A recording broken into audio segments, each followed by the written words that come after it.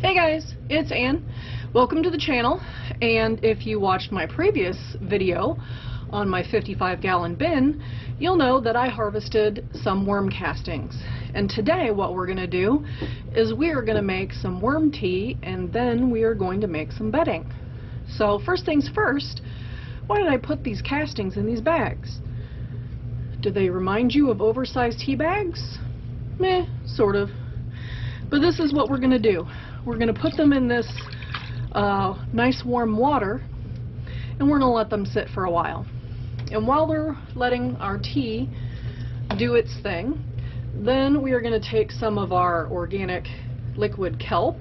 I do have this linked below if you want to see exactly what I use. I do get a little commission from it. So like a shot glass full. And this is basically kelp meal, which has a lot of nutrients that, you know, the microbes will need when they're in my prepared bedding, you know, getting started, so that it'd be really available for the worms to eat once I feed it to them.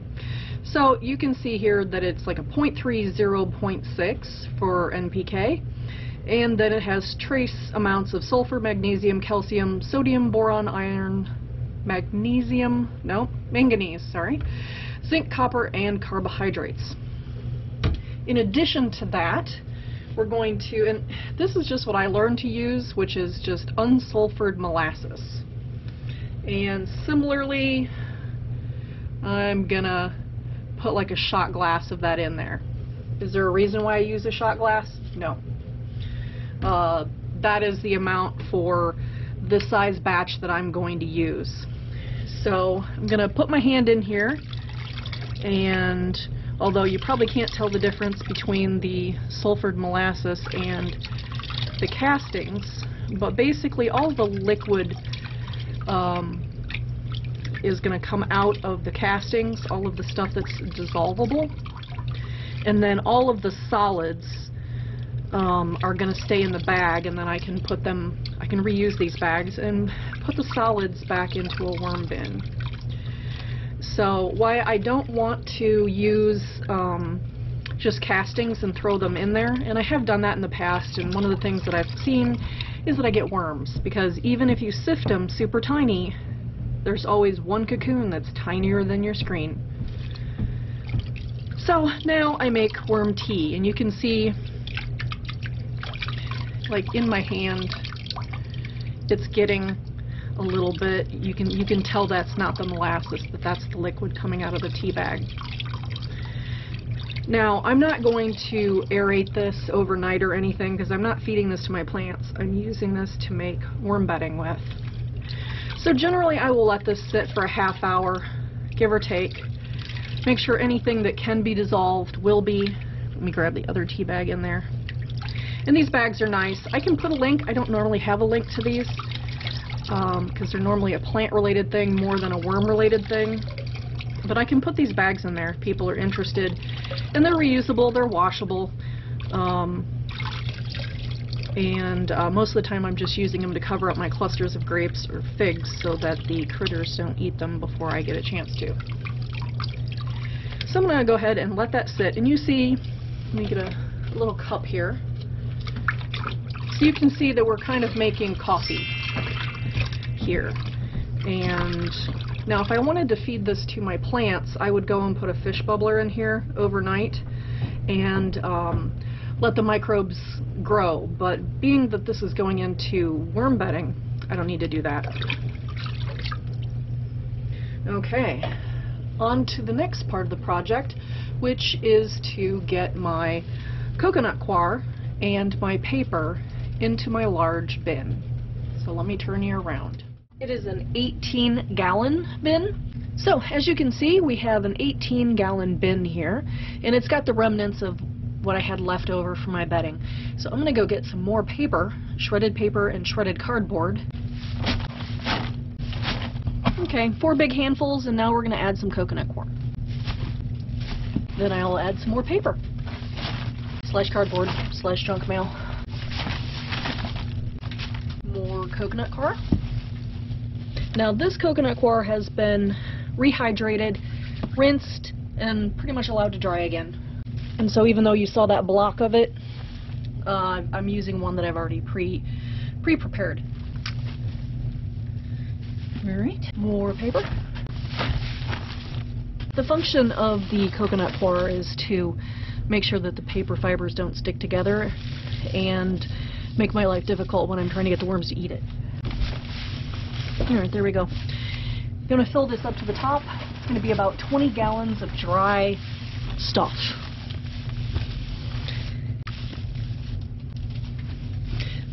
So I've probably used, 18, gallons of paper and probably half a gallon of, or a gallon, probably a gallon of the coconut coir. Okay, so you can see that my little bags are about half the volume that they were before. They've been soaking for about a half hour. Now we're going to add the 4-gallon bucket of water to this bin.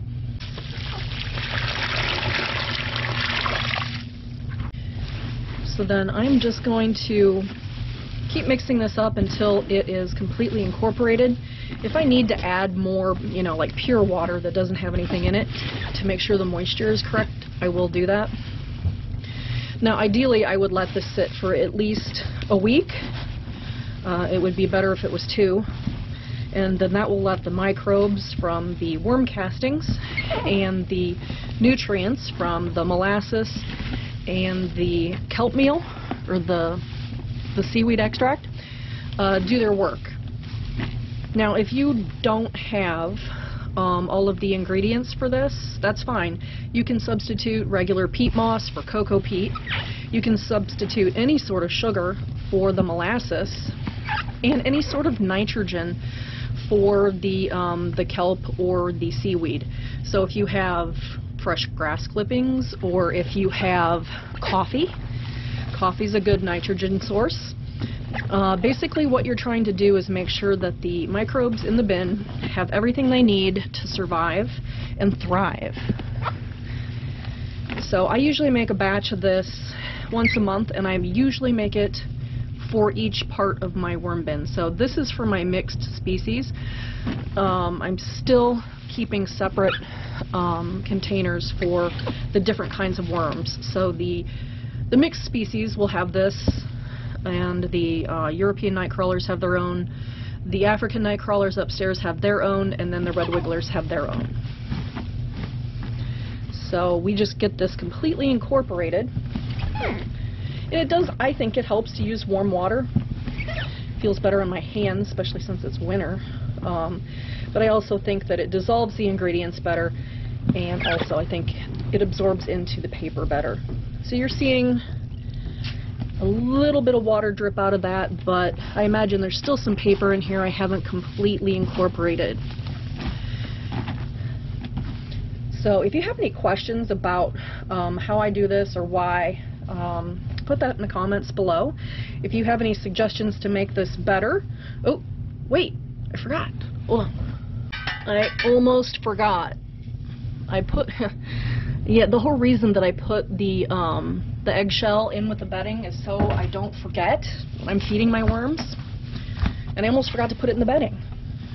Boy, I tell you, I don't remember being this dingy my whole life. Forget things.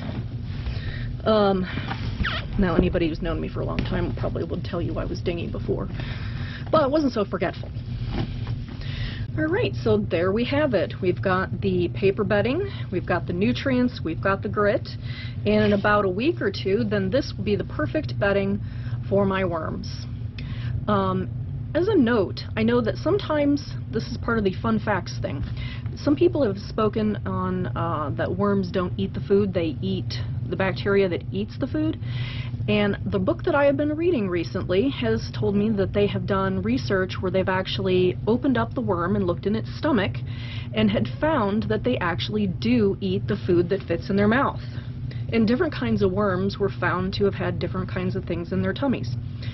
So they are actually eating the food, and of course, you know, it helps if it's smaller to fit in their little mouth. But I thought that was interesting. I was kind of the mind that they probably eat whatever eats the stuff, but they actually do eat their leaves and their bedding, as well as other fibers they find in the ground. Alright guys, well, if you like this video, give it a muddy thumbs up. If you're not a member of my worm family, click that subscribe button. And if you want to know what I'm doing when I'm doing it, ring that bell icon. Alright guys, thanks for hanging out with me and my worms, and everybody, have a good day.